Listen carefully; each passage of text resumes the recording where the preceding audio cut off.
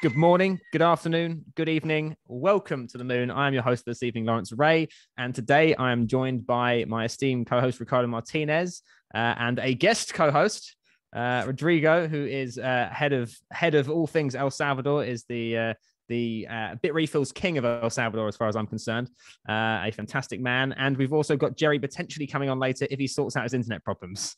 We'll see, ever the professional podcast. But today, most importantly, we are interviewing Riccardo Frega of the Bitcoin Italia Podcast, which is the BIP_show on Twitter, if you want to check it out on Twitter. And the website is also bitcoinitaliapodcast.it. So Riccardo, how are you doing today, my friend? I'm very good, guys. It's so nice to be here. Hello, everybody. From El Salvador, I'm Ricardo from the Bitcoin Italia Podcast, currently living in El Salvador with Bitcoin only. I love it. That's a pretty important distinction to make. I'll give you that. So yeah, I guess like what we try and do on the podcast, we have a guest on. I always try to start at the very beginning and then we just build from there. So my question for you to begin, to get us kicked off, is what was life like for you before Bitcoin, and how on earth did you discover Bitcoin? Oh, huge question. Bitcoin completely reshaped my life. I was at the time, we're talking 2016, early 2017, I was living and working in the US, and I knew nothing about finance. I knew nothing about economics. I knew nothing about Bitcoin. I've always been a tech geek. So into computer, into science. And then I've been actually, remember that perfectly, I've been orange pilled by Andreas Antonopoulos in one of Andreas' first speeches in San Francisco. And when I've heard of this fantastic digital currency ready for the future, ready for robots, I don't know, my mind went to the sci-fi books I loved when I was a kid, and I said, this is going to be the future. I have to study massively this thing because it's going to change everything. So I started be obsessed, actually. And then a few years later, went back to Italy from the US, and I started to check out what was going on in the Italian scene. And actually nothing was going on there, or very little. Every single content about Bitcoin was economic, was financial. I have always been an activist for human rights. When I was working in the US, I was working in the legal cannabis industry to legalize cannabis because I'm an anti-prohibitionist. So I work in the field of human rights. And so I said to myself, someone has to talk about Bitcoin as a tool to protect human rights and financial freedom here in Italy as well. So I started my podcast. That was actually the first podcast in Italian on Bitcoin. And we don't talk. Price does not exist on the Bitcoin Italia podcast. We don't care. We don't give financial advice. We talk about the technology and the opportunity for our society. Turned out to be pretty successful. And today is my full-time job. So I'm blessed, guys. Are you familiar with Marco Amadori's work or the Bitcoin Valley that's in Rovereto, Italy, I believe it's called? Yeah, Rovereto, exactly, up in the north. Yes, of course. It's a very nice, interesting project. It's very interesting. They started actually something similar of what happened here in the Bitcoin Beach, but few years actually before the Bitcoin Beach. And it's, as far as I know, though, something didn't work there because the Bitcoin Valley is still on. You can still go in that specific place, Rovereto, and buy things with Bitcoin. But somehow the technology didn't spread out. So it's there and it's staying there. Italy is a very different country, is a full-on first world country. We have euros, we have an economic and financial system that, quote, works. And we can discuss what these works mean, but we don't feel the need of Bitcoin in Italy at the moment.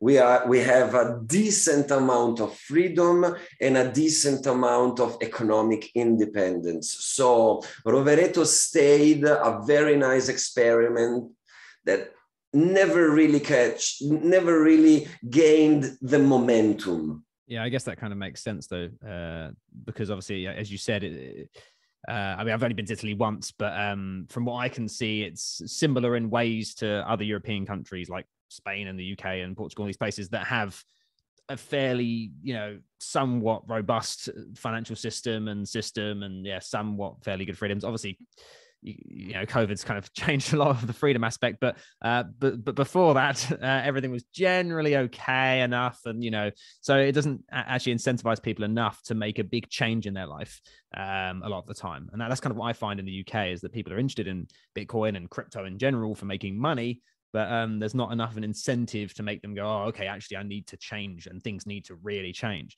And obviously that may come about sometime in the future, and I think it will, but I can see what it's going to happen. It's going to happen for sure. We use this thing differently. I mean, I work with countries like El Salvador, like Nigeria, like Afghanistan, like Russia. They have a real use case. They are using Bitcoin to protect themselves from a dictator, from an authoritarian government, from hyperinflation here, not far from here in Venezuela. We don't have those problems yet in Italy and in the European Union. So what Bitcoiners think about the cryptocurrency in my country is I have to hodl.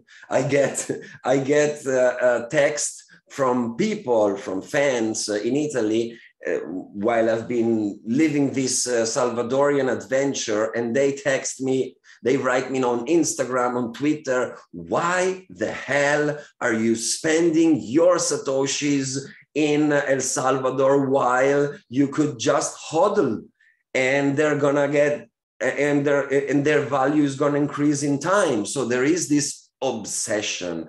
I never got this. I can spend Bitcoin now and buy them back tomorrow. So why should I be obsessed in holding them like, I don't know, Uncle Scrooge?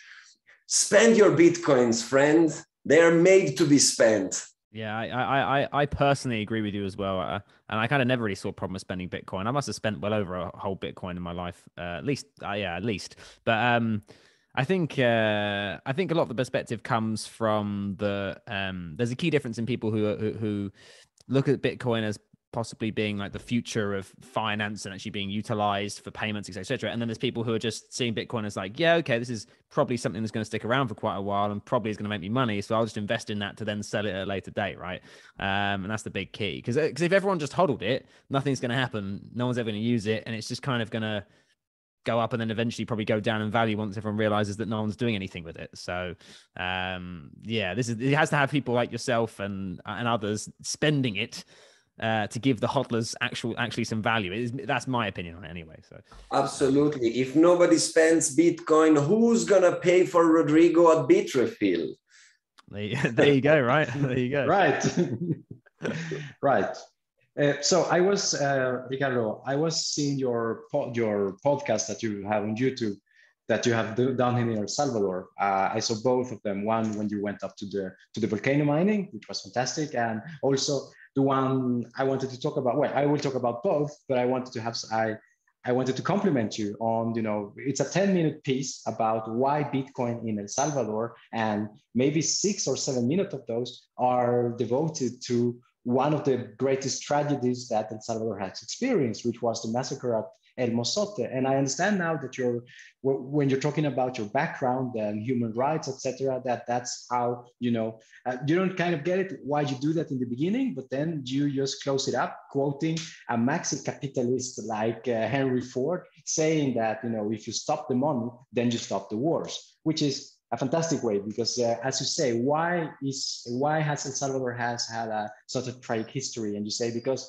it has been poor, etc. So on that, did you visit any other? Because now I know that you've been to Morazan, where Mozote is. I know that you've been to Santa Ana. I know that you've been to La Libertad for sure. I know when we met here in San Salvador. And so these are 4 of 14 different departments here, as they are called. Have you had the chance to visit them all? And how do you think they are in terms of readiness? How is the Bitcoin law being or adopted here in El Salvador, Bitcoin in general? What is your experience? It's a huge question, but we have time, I guess. I'll try. I do my best, Rodrigo. Yeah, first of all, let me say that the YouTube video that you're talking about the civil war in El Salvador, was very important for me to make. And even if it's not specifically Bitcoin related, it is. Because, I come from Italy, most of us come from lucky country, first world country, and we tend not to care why there are so many poor and endangered countries in the world, right? We forget about their history, but our history is what made us today, and we are privileged. I never did nothing to deserve being born in a first world country and in a peaceful moment for my country. So in my work, it's always very important to remind people that we are just one mankind, that we share one word, and that we live in different environment, and nobody has to be blamed for the country he's born into. So while El Salvador, which is a beautiful land, so pristine, there's water here, there's agriculture, there's everything, that a country needs to provide for its people. Because this country has been used and abused systematically by colonialism, by the Spain Empire first, and then by the US secondly, and then horrendously hit by a bloody civil war and by corruption. So there is a reason why El Salvador needs Bitcoin. It's not that the Salvadorian people, they don't want to work on, or they don't want to be better, or they don't want to be richer. They can't, because they got stuck in an economical political system that has been a downward spiral for them. Bitcoin is the thing that can stop that spiral if we inject it in the system in the right way. I spent almost 5 weeks in this country. I toured it basically all. I've been also in Suchitoto. I've been in the south. I've been in La Union. I've been in the southern beaches of La Cuco. So I think I have a complete view on what's going on in the country.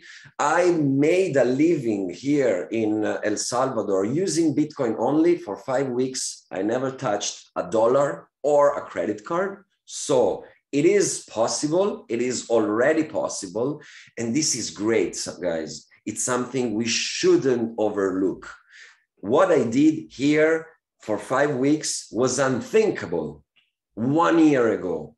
And we have to thank the Bitcoin law for it, because everyone in this country now, not everyone, 2.5 million Salvadorian, they have a Bitcoin wallet, something that looks like a Bitcoin wallet, that it's the Chivo app, and that is a way you can pay them in Bitcoin. That's what I did. And at the same time, what I found out touring the country is a huge lack of education. And this is something that it has to be addressed. Millions of Salvadorians, they got rushed into the Bitcoin law without knowing what Bitcoin is. Nobody told them. They have been given an application, Chivo, that it's a custodial application and that has so many problems, and nobody told them how to use it. What is financial freedom? Nobody told them that there are other wallets available that they could use and they could benefit from. They don't know the difference from a Lightning transaction to an on-chain transaction. They don't know the basic of Bitcoins. And I think this was a mistake by President Bukele, because if you, it's not about giving people Bitcoin and a wallet, it's about giving people education and knowledge in order for them to use this tool and make their life better. The Northern, and maybe later we can talk a little bit more in details of this if you guys like. But to end your question, Rodrigo, of course, San Salvador, the capital of the city, is a very Bitcoin friendly city. Of course, the beach, the Bitcoin beach where I'm currently, it's super Bitcoin friendly. The north of the country was very Bitcoin friendly. Santa Ana, for example. The southern, not so much. For what I understand, it's more poor. This is the southern part of the country. There is more emigration from that part of the country. So there are actually a lot of remittance on the Chivo wallet, but people exchange them in dollars straight away. They don't really use the Chivo app that much to pay. And of course, when you get completely outside the touristic routes, it gets more difficult. It gets more complicated, because that's the thing, you know, this is a very cash-oriented society. Everyone in El Salvador use cash, piles and piles of dirty dollars. So when they deal with other Salvadorians, their technology to go is cash. There is the incentive, though. If they work with tourists, if they work with people that is actually asking them to buy in Bitcoin, then something is going to happen in their mind, you know, and they are going to tell each other, that's an opportunity we shouldn't miss. And they download the app and they are open to use it. And when you show them how to properly use it with a wallet that is not Chivo, they thank you. They are thankful because nobody told them that. So I've been educating a lot of Salvadorian during this month and a half. And once again, the driver is the incentive. That's why it is important for you guys that are listening to this podcast. Come to El Salvador, spend your Bitcoin in El Salvador, pretend to use Bitcoins in El Salvador. Don't give up. Don't use dollars here. I know you mentioned that Chivo has problems, and I've heard that it has like liquidity issues and stuff as well. Does the average Salvadorian, are they aware of the Bitcoin Beach wallet? And do they see it as like an alternative, like maybe a more positive alternative to Chivo? No, most of them, they don't know, unfortunately. Most of them, that's my opinion, heard the word Bitcoin when the Chivo app was launched. So they have zero clue that there are other wallets, not only the Bitcoin Beach wallet, other wallets. For them, Chivo is the digital app to make payments. And that's important because from what I've learned, they basically use Chivo as we use PayPal or just another digital system. They are not even that much aware they can pay dollars and in Bitcoin via the app. When I tell them, listen, because doing what they do, I have to ask first. So when I have to find a hotel, I have to call them all just to ask them in advance if they accept Bitcoin, because I want to pay in Bitcoin. Or when I enter a restaurant, first question is, hola chicos, acceptan Bitcoin? And then they answer and they tell me, yes, we do, no, we don't. So when you get to pay, what they do is showing you a QR code to pay with dollars, because that's what they do between Salvadorians. They use the Chivo app to exchange dollars. They don't even know there is another QR code in there, that it's the Bitcoin QR code. And they absolutely have no idea you can generate a Lightning Network invoice, because they have no clue of Bitcoin. Nobody knows what the Lightning Network is. So really, there is a total lack of education. And the Bitcoin Beach wallet is very popular here in this area. A couple of times I've seen it used outside the area. But to be honest with you, I'm a big fan of the Bitcoin Beach experiment. For sure, it was important for El Zonte. They made something super special in here, and they're still doing it. But I don't know, man. Sometimes I wonder why the Bitcoin Beach wallet has to be another custodial wallet.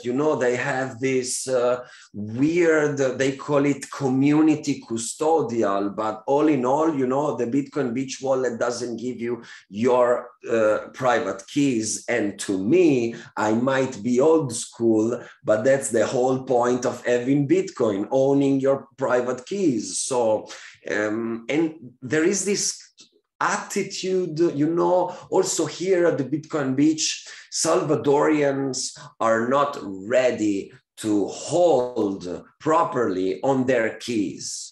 Why? Because they're dumb. They live in a cash society. So everyone that lives in El Salvador has a hole where they hide $100, $150. So are you trying to tell me they're not going to be able to hide and hold on a little piece of paper with 12 or 24 words on it? I don't believe that. So there is this approach of that wallet that I don't really like. And even here in the Bitcoin Beach, I find that there is a huge lack of education.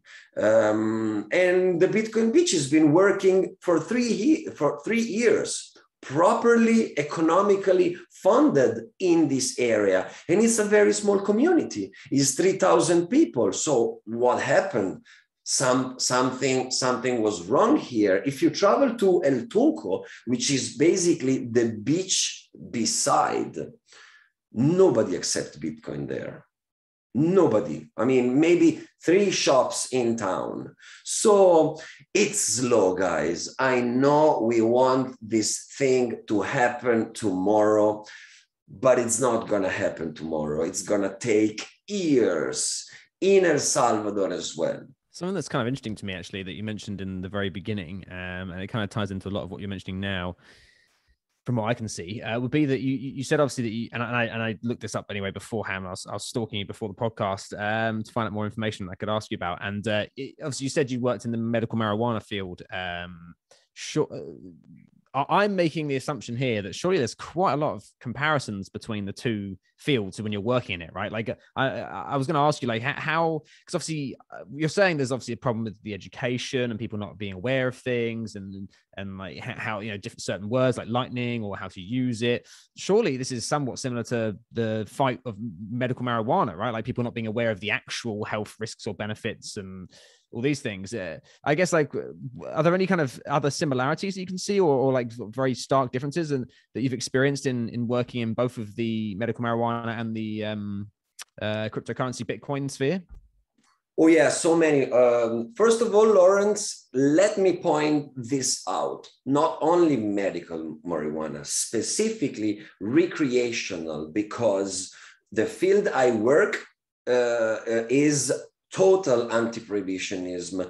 All drugs should be legalized and regulated. Cocaine and heroin first. This is obviously my opinion and my field. So there are so many similarities. I actually have two podcasts in Italy. My main one, that is the Bitcoin Italia Podcast, but I have a podcast on drugs as well. We do harm reduction and we teach people how to take drugs, minimizing the risks in their consumption while they use, because nobody tells them. So once again, there is a big lack of education.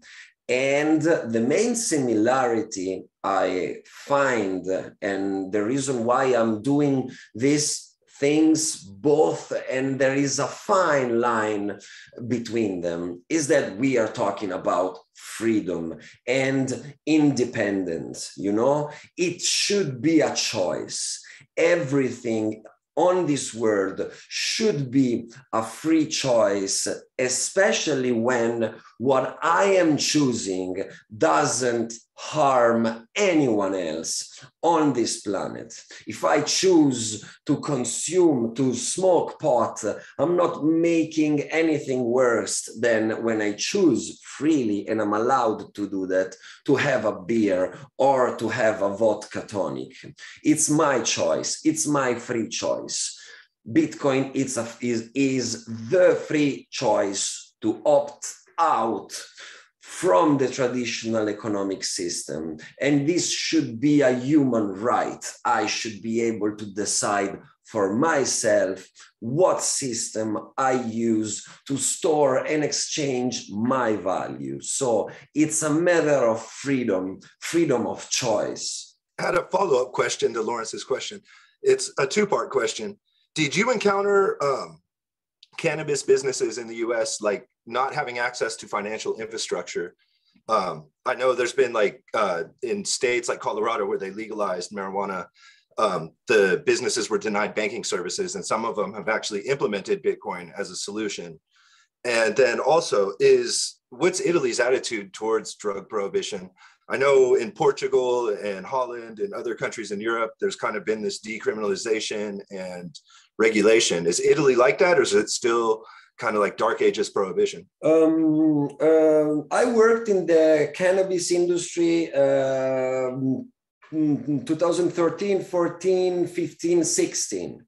So it's been a while now that I'm not in the US anymore. And I was working specifically in Oregon, in Southern Oregon.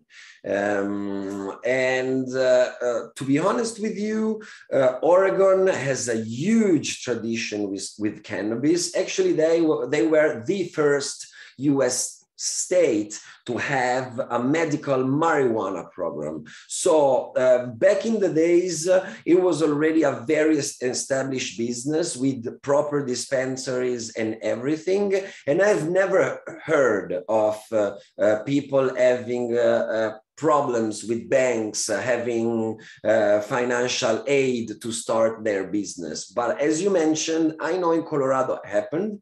And I know there are several cryptocurrency canna coin that are supposed to be made to help who want to start a cannabis related business to get money. I'm not really a big altcoin fan, to be honest with you. So I'm not, I don't think that that's the right approach. Italy's dark age prohibition at the moment. And that's a big, huge issue. Finally, thank God, we've been working hard last year to collect 500,000 citizen signature. We're gonna vote. We're gonna have people vote on a project to decriminalize possession of marijuana and also personal use. I don't know how it's gonna go. I'm gonna tell you guys at the end of the spring, because Italy is also a very conservative country, as all Europe actually is.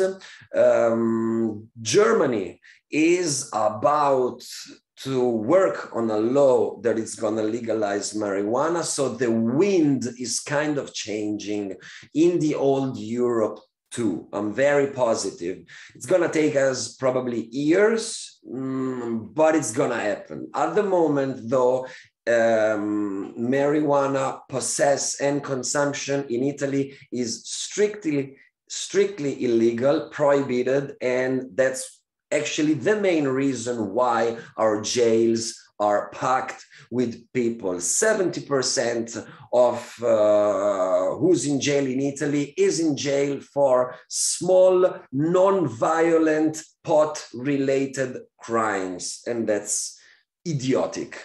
I completely understand your point of view there. 70% seems like a pretty large number. I mean, I guess not wanting to drag too far from the topic, but what you said earlier about education, and again, this was obviously regarding marijuana, drugs, Bitcoin, etc. But there's clearly this lack of education in El Salvador, which is on Bitcoin, sorry, I should say, which is understandable because the law is, I mean, when we talk about global politics and laws, and it's very, very, very, very new. And before that, not really a huge effort was put in to actually educate people. It was more just a Bitcoin Beach project, a few community projects, and then just poof, this law appears. So there's obviously this issue there. I suppose in Italy, I'm interested because I don't know a huge amount about Bitcoin scene in Italy. Probably less than El Salvador, since I at least visited El Salvador as someone who's interested in Bitcoin. In Italy, what's the resources like? Because obviously you've got your podcast. I'm sure some other podcasts have popped up. I'm sure there's a YouTuber or something, but what is it like when it comes to content like books and translations into Italian and websites and things like that? How far along is that when it comes to sort of educating people speaking the Italian language on Bitcoin? Oh, there's a lot of stuff at the moment. Thank God the situation changed a lot in the past 4 years. Of course, we have all the classic books available in Italian as well, Bitcoin Standard, the Internet of Money, those Bibles are available in Italian all over the place. And there is a pretty active scene. A lot of YouTube influencer, some good podcast, a lot of small business, local exchanges are working as well. Unfortunately, most of the contents you can find in Italian are investment related. I'm gonna make you rich by Shiba Inu, by whatever you call it. I don't want to even mention those. And that's the approach. That's the pop approach. And I think it's kind of the same everywhere in the first world. We are into Bitcoin as an asset. As I said, to me, there's so much more in there. So I try to do things differently and to bring on the table a different perspective and a different approach to this technology. I'm mainly the only one that is doing it. There are some very good technical expert. First of all, my good friend Giacomo Zucco, that is probably the only Italian superstar in the Bitcoin community. And that is pretty much all. There is a lot of guys that are making shitload of views with videos on what you should buy to get rich quick, which is not really something I like, but that's freedom. You know, Satoshi Nakamoto gave us this tool and it comes with no instructions. So everyone is free to use it the way he likes it and the way he loves it. That's fair enough. And I think also the other thing to consider that's a positive is that often when people discover these, I think a lot of people do get into Bitcoin and things like that from actually like, oh, I want to make some money. And then it then cascades into it once you find out more about it and you understand it. So there's always that positive that content does lead people down the right path as well sometimes. It's the case for me. I mean, I only cared about the money in 2018. And then obviously, you know, it goes from there. If you're talking to someone who's like new to, what is your like the one resource you're going to send someone to, like a book or whatever? I guess I'll caveat by saying other than your podcast, because I know that would be the answer. Other than that, what would be your like, you know, if it's like, oh, you got to read this book or you got to watch this specific video or whatever, like what would it be that you would direct people towards? Bitcoin Standard is a must, absolutely a must read.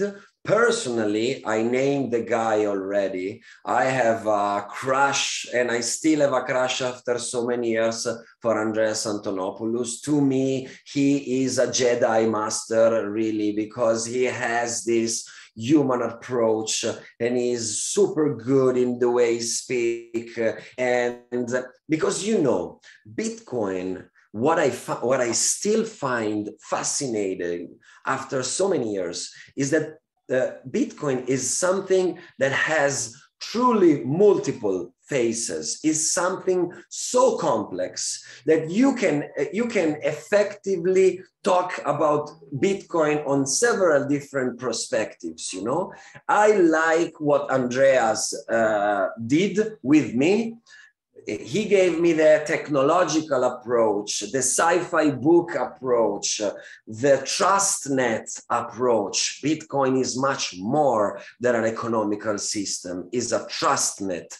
We are going to be able to write on the blockchain all information that at the moment need a third party to be trusted. That's going to change everything. So I love that approach. To me, is a absolute god. And I am so sad that some of the toxic Bitcoiner are recently attacking him because he wrote Mastering Ethereum as well. And so someone calls Andreas a shitcoiner because of that. You have to deal with me first before you touch my master. That's I think yeah, anyone attacking Andreas, like honestly, just do one as far as I'm concerned. I mean, it's funny that you mentioned that as well, because the only two Bitcoin books I have a hard copy of, and I don't just have like a PDF or audio book or whatever, are Mastering Bitcoin by Andreas and then Bitcoin Standard by Safety. And so the two things that literally pretty much you've just mentioned. Did you see Safety on Jordan Peterson's podcast? It was maybe 2 months ago, month ago or so. I can't remember now, but I think the ability that he had to kind of find what Jordan Peterson's in or interest or whatever was, and then say, oh, this is how, you know, Bitcoin, I guess, fixes that, was really interesting, because it plays to how everyone, when you're kind of trying to orange pill someone, has a different thing they care about in their heart or that's a value of theirs, whether it's making money or being free or transferring energy or being environmentally friendly, and then you can play to that, right? So I found that really interesting. If you think about it, orange pilling someone, it's all about finding the G spot. It's like having sex with a new girl. You know, you have to learn what she likes, where she wants to be touched. And once that you learn that, that's when the orgasm comes. And you have to do the same with Bitcoin. If you talk to me about investment, I'm going to be bored. I'm going to cheat on you on the second day. If you talk to me about the future of this society, about financial freedom, about human rights, I'm going to probably squirt. Can we say that word in the Bitrefill podcast? Yeah, it's all good. He's given us a fantastic clip to extract from this podcast. This is just perfect. I love it. Yeah, the Italian take on Bitcoin. It represents everything perfectly, I think. But it's amazing to see because you can see you're in America, back to Italy, to El Salvador. You've been working in medical marijuana, Bitcoin. There's a lot that you've done in the past. Probably, I'm guessing only probably 4 or 5 years, maybe. Maybe slightly longer, but it's been a wild journey. I guess, like, what in your mind? It sounds like you're living somewhat in the moment, which is what I like to do as well. But what is your kind of plan moving forward? I guess, like, for the podcast, but also for you, for Riccardo's life. I'm so blessed.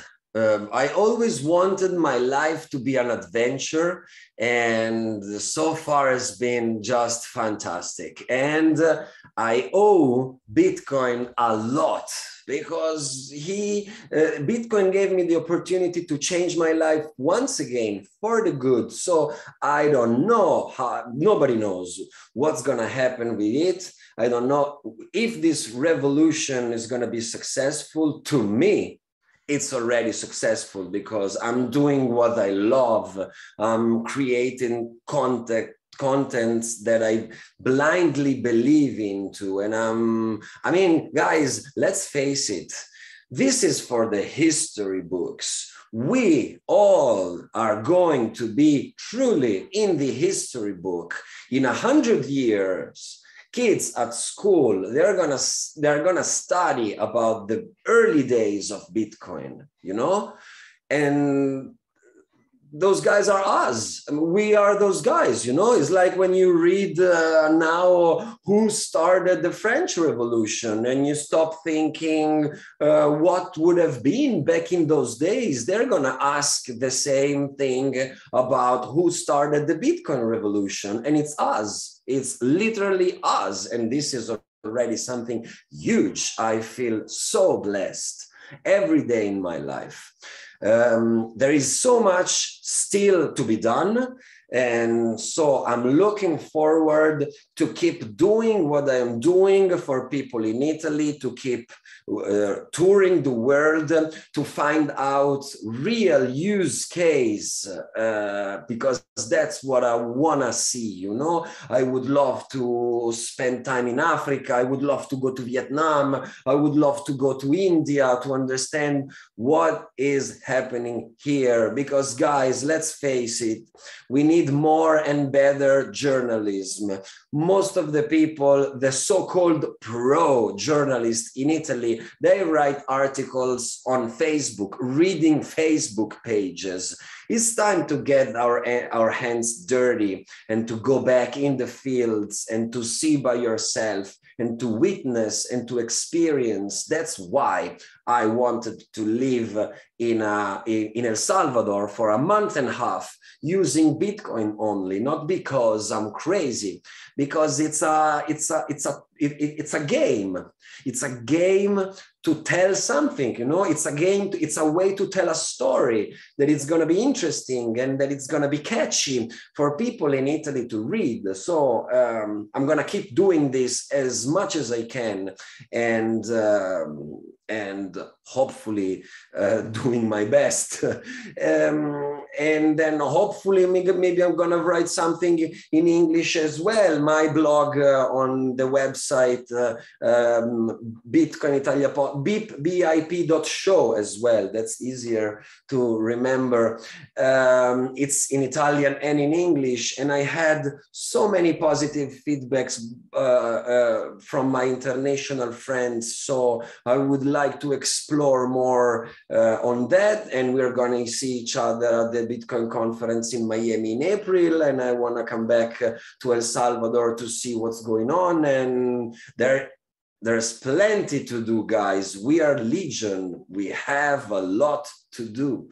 Yes, what you said about journalism is interesting as well, because you can see from even like if you look at Joe Rogan's latest podcast ratings, it's like 12 million or just shy or just over 12 million people on one of the latest episodes. And then you compare that to like, all of these other CNBC and all these other people's ratings that are all just completely like the traditional journalists' ratings and shows that are on TV ratings are just so much lower. And it goes to show the broad appeal globally that someone can have, but also the dying sort of belief in large journalist companies. And it feels like independent people are doing better because they kind of have to have credibility, or else if they don't have anything, they're not getting paid anywhere else. So that's interesting. Because guys, we have freedom and they don't anymore. I mean, I can't talk for the rest of the world, but in Italy, actually, there is a non-profit organization, is a French one, that is called Reporters with No Borders. And every year they compile, they value country by country for freedom of speech and freedom of journalism all over the world. And Italy, oh boy, Italy ranks pretty low, like a North African country. Because, being a journalist today means being a tool, because nobody reads books anymore. Nobody reads newspaper anymore. Newspapers and real journalists are basically in the hand of the advertisers, because it's advertising that is paying for their salary and for their newspapers. And of course, there is political power, which is basically what they work for. Because if you wanna have a successful party in a first world country, you need to have the news on your side. So that happened in America, happened in Italy with Berlusconi. Who doesn't know Berlusconi, the proto-Trump? So it's hard to be a mainstream journalist as well today. That's where we come handy, because we have no masters, because we have because I run no ads in my show. I am here paid by the support of my community and paid with money of people that believes in what I'm doing, that wants from me to have quality contents. And that's something that has no price, because it gives me freedom. It's all about freedom, guys. Bitcoin is about freedom. We are all about freedom, because someone has to stand for it. No, I like that approach. I really like that approach. I guess I don't know if the other guys have any more questions, but we're running on for about an hour. Well, not far off it, I suppose. So I don't know. Is there anything else anyone wanted to ask? Yeah, I was going back to the podcast that you had about the visit that you did to Berlin, where the geothermal mining is being done, and you said something interesting there. You said two things that were interesting, because it kind of shows the contradictions here in El Salvador. You said that it's a third world country, but it's the first country in the world that is mining Bitcoins, and you also said that. It was one of the most high-level technological places in the world. And now that you mentioned that you come from a tech background and you always be interested about technology, that is actually amazing. As said, this is, as you've seen now during these 5 weeks that you've been here, this is a country of contrasts. And I think you have captured that perfectly. There is no real question, just a comment on that. But I have another question, and that is, why do you have a Sputnik satellite as your logo? I lived in Russia, so I'm kind of turned. Because we are going to the moon, And in Italy, we were the first one. And the Sputnik, like it or not, was the first one. So I loved to use that little icon to be the logo of my shop, because we are going to the moon, guys. Never forget that. The geothermal plant of Berlin, Rodrigo, was one of the best day of my life. The real geek in me was, I mean, I had a boner all visit long. It was so cool, guys. It's totally reusable energy, 100% green, condensed in absolute digital scarcity by a government, by a state for the first time. This is gonna be groundbreaking. This is gonna change everything. And there is one thing that I want to tell you guys, and that I don't say in the video. I was very eager during the visit to speak with the guys that were working at the facility, right? The technicians, to understand what they really think of Bitcoin, because those are scientists and they make energy. That's what they do. They've been trained to make green energy. So I was interesting. It was interesting to understand what they think of Bitcoin, if they see it as a waste of energy, or if they get it, if they agree with the approach that Bitcoin is condensed energy, that is a mathematical battery, you know? And I was blown away by the fact that they totally did. They said, no, listen, this is gonna change the way we manage electricity consumption and storage for the next 100 years. This is fantastic. This is groundbreaking. Thanks to Bitcoin, we're going to be able to radically change the electric grid. We're going to be able to harvest electricity in places like in the desert, where before Bitcoin, it was absolutely technologically impossible to harvest. This is good for mankind according to the Kardashev law, you know? So this is going to make us a better society, a better species. And this guy is someone that makes electricity to live. So the whole Bitcoin is responsible for the global warming narrative. God, that's so dumb that every time I hear that, it makes me cry.